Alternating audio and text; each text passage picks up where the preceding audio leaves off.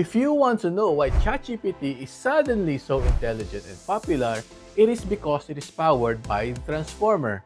But not this alien robot thing, it's with the Transformer model. Transformer model is the architecture that led to the rise of ChatGPT and Google Gemini. I will explain how it works by telling you the problem it is solving.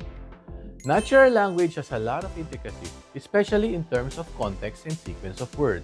The word light can have multiple meanings depending on how it is used. It can mean the source of light when it is dark, or it can mean the box is light, meaning it is not heavy. The word light will have different meaning depending on the words around it, or what we call as context. At the same time, sentences heavy not light and light not heavy are totally opposite by merely changing the sequence of words. These two main characteristics were addressed by the Transformer model and something that was not addressed by the previous model. The secret sauce of the Transformer model is something called the attention mechanism. The attention mechanism works by putting emphasis on certain parts of the sentence, allowing it to understand the context much better than ever before.